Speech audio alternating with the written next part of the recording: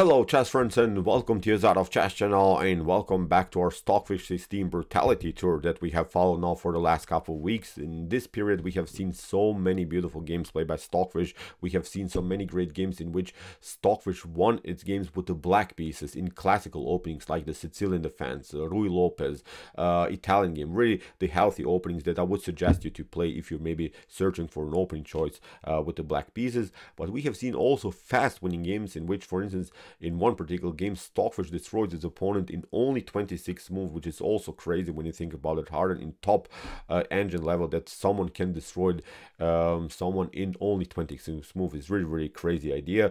But also, for instance, yesterday we have seen a beautiful Evans Gambit in which Stockfish destroyed its opponent Koivisto in really beautiful, spectacular way. But today we have our highlight of our brutality tour here by Stockfish 16. Today we see the fish playing the impossible opening. Today we see the fish playing the King's Gambit accepted. And this will not be one of those soft King's Gambit approaches. There are many sidelines, of course. You can go even more positionally into the game. No, today we'll see the so-called wild Muzio Gambit in which Stockfish will sacrifice a piece in an early stage of the game, but then will build amazing attacking formations, amazing attacking flow. In my opinion, really one of the best chess games that I've seen in my life. So let's see now what happened. Its opponent was the top engine Fire with the white pieces. The fish opened with the move e4. Fire's response was e5, and now we have the King's Gambit. And now King's Gambit accepted. This is the way to go. Now we have already a tactical collision. The pawn structure is unbalanced. This is really an epic tactical opening. So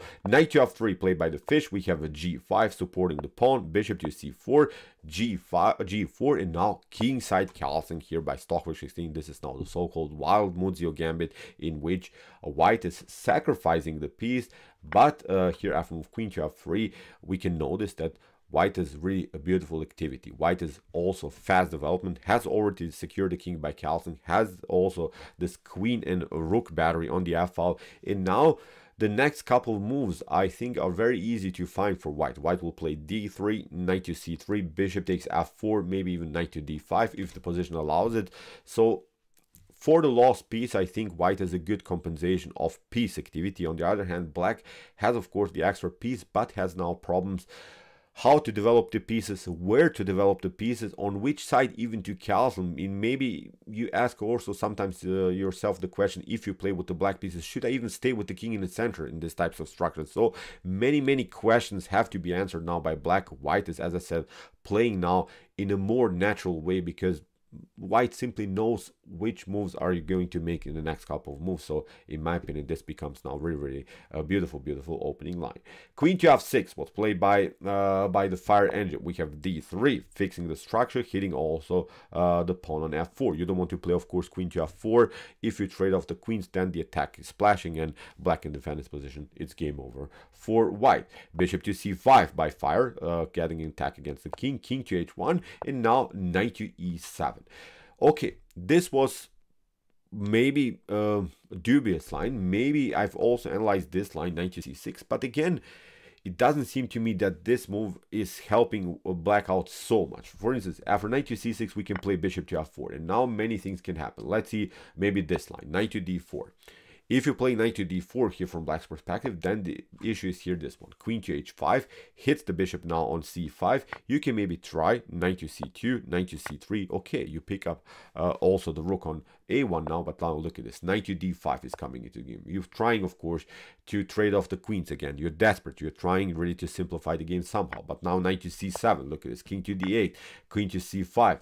Also queen to f8 is immediately a checkmate threat, so this is not working. So let's go back. After move knight to c6 and the bishop to f4, you can also play, of course, knight to e5, but the issue is this one. After bishop to e5, queen to e5, you can play, of course, bishop to f7, but even a better approach after move bishop to e5, pardon me, after knight to e5 here is to play even queen to e2, not immediately trade off the pieces, keeping more pieces on the board. Now after something like d6, now we pick up here the piece, and now again c3 can happen. d4 is the threat. Again, bishop to f7, knight to d2, knight to f3 will eventually come into the game. Again, I think black is facing many tactical problems. So here after move king to h1, that's why, as we said, knight to e7 was played by here the fire engine. Knight to c3, you see It's very easy now for white to make moves because we are simply playing now on the maximum activity of the pieces, on fast development, on simply the most active squares on the board. So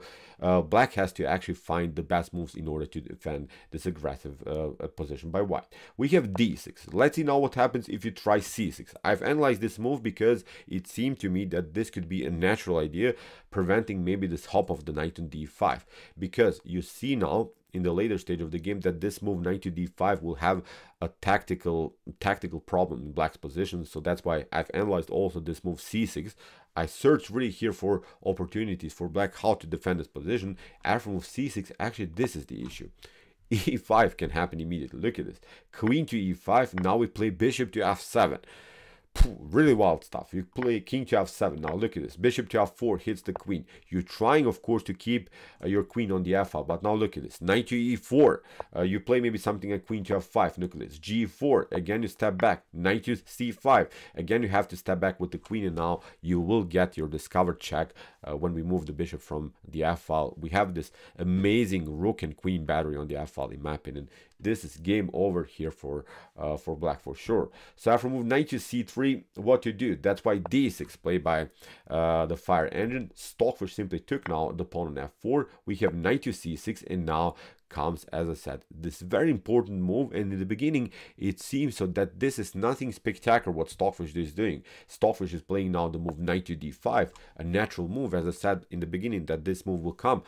But this move makes black already react, and black is already huge tactical problems. Look at this. After move knight to d5, you have to play knight to d5 because the queen is hanging and also the pawn on c7 is hanging. So after move knight to d5, now comes e takes d5, and the issue is now for black here that you cannot activate your knight here on d4. This is not working. If you play something like this, then look at this. Rook from a to e1 is going to happen, and where are you going to go with your king? If you play something like king to f8, then bishop to h6 is simply winning on spot. If you play, of course, queen to h6, we have immediately the checkmate on f7. If you step back with your king on g8 here, then rook to e8 is also an amazing checkmate here by white. So let's go back. After move knight to d4 and rook to e1, you can also play, of course, here rook to d8. Hiding with your king here behind the pawn on d6. But now look at what happens. Queen to h5 with the threat to play bishop to g5, trapping the queen. You could maybe try rook to g8 in order to defend the position like this. But now look at this. Bishop to e5. Again, discover attack. Again, white is using the attack on the f file. You can maybe try it on d takes e5 with take. Or if you play here something like queen to g6 in order to get out of this mess, then look at this. Bishop to f6 comes beautifully into the game. King to d7. Now rook to e7. We have now even this windmill tactic. Again, you have to play king to d7, and now queen to h3 is winning on spot. You can just cover now with the knight on f5, rook to f5, and again we're threatening an amazing windmill tactic. It's game over here for black. Really wild stuff. After e takes d5, the issue is now that you have to step back with your knight here on e7, and this was the move that here the fire engine played. We have now rook from a to e1 anyway, and now if you try even here to play queen to b2, this wasn't played in the game, but I wanted to show you how very tactically rich this position is. You can guess what probably would have happened here. Stockfish would probably immediately play the move rook to e7. Really wild stuff. After king to e7, bishop to g5, you can cover bishop to f6. Look at this. Queen to h3. We don't want to even take out the queen. Doesn't matter. We want to deliver checkmate. Now the queen is again coming.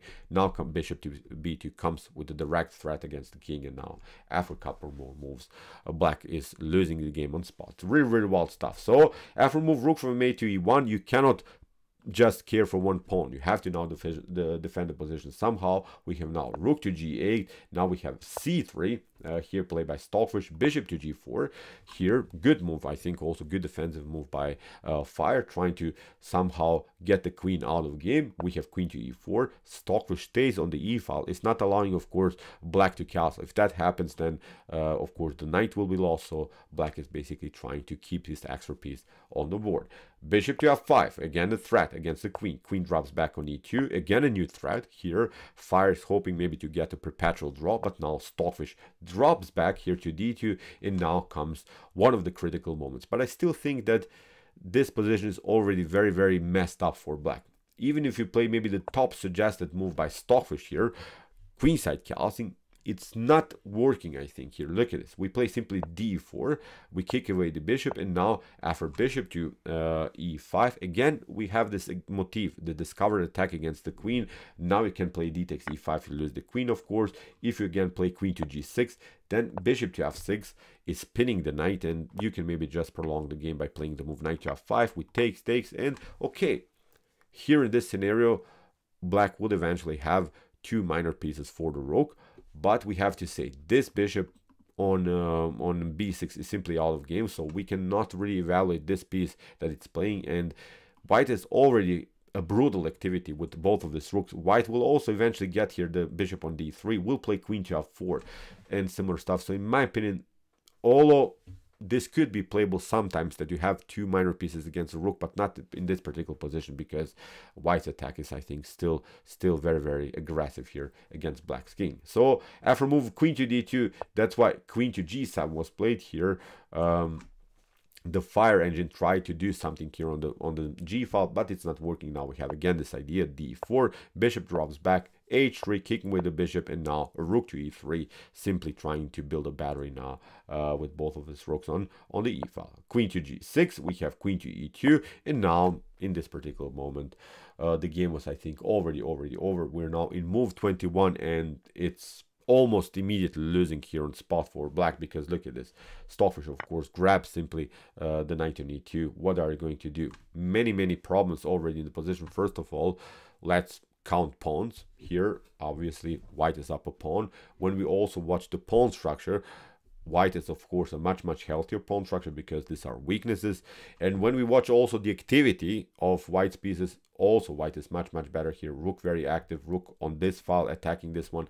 This bishop is blocked out, so maybe in a different universe this could be a drawish position, but with so many elements in white's favor, I think this is completely lost game here for black. After move rook to e7, we have rook to e8, competing, of course, on the e file. Stockfish takes, fire takes, and now queen to f3. Nothing dramatically changed in the position. This is still a messed up game here for black. King to b8, bishop to d3, f5. King improves here the position on h2, a6, and now a rook to f2. We have a5, bishop to g3, rook to f8, and now rook to e2. Here the fire engine even lost the battle now on the e file. f4 is never a possibility because of the bishop's activity against the queen. Here fire tried to battle with the move rook to f7, but now queen to f4, we have queen to g8, and now rook to e3, we have queen to h8. So here black is simply zugzwang. Black doesn't have really a good move. Black is waiting maybe for white to somehow open the position, because white has to black has to keep the position somehow. Black is waiting for its death here, I think, because white can only win the game maybe in, as I said, in different universe. This could be somehow a drawish position, but not with this amazing piece activity by white. So Stockfish continues with b3. We have a4, but now b4, locking further out this bishop on b6. Really a bad piece. King to a7, bishop to f2, rook to king to a8, bishop to e2. We have now h6 to c. Okay, black is playing this tiny little moves, but there's simply no improvement of anything here in black's position. Meanwhile, Stockfish improves the pieces, activates them further. Bishop to h4, rook to g7, bishop to f3, bishop to c8, and now after bishop to f6, we have even this idea here. The fire engine is losing the exchange. Queen to f6, and now rook to a8. Pins, of course, also the bishop here. Black's pieces are stuck. We have bishop to a7, we have rook takes c8, we have here this idea, bishop to b8, but now after move queen to f1, this is game over. Queen to b5 is going to happen, then queen to a5 or queen to a4 is winning the game on spot. In the game, queen to g5 was played. We have queen to b5 here. Fire tried a couple of checks, but now after bishop to f1, Stockfish covered the first rank, and after queen to f1 in this particular position, the fire engine resigned. Really wild stuff, how the fish is playing the game. Even King's Gambit is a possibility here when the Stockfish engine is playing theory here. I'm not sure what to say. This is simply sick, brutal chess. chess from another dimension. Yesterday we saw the Evans Gambit. Today we saw the King's Gambit. Who knows what's going to happen? Maybe we'll see also the Traxler counter gambit playing by Stockfish. I'll check it out.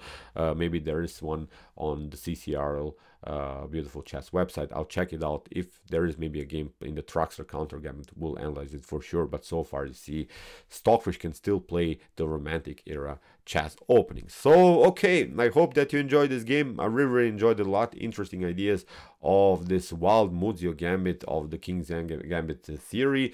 If you want to see more beautiful, sharp tactical games like this, check out our Commented Chess Games Play by Computer series.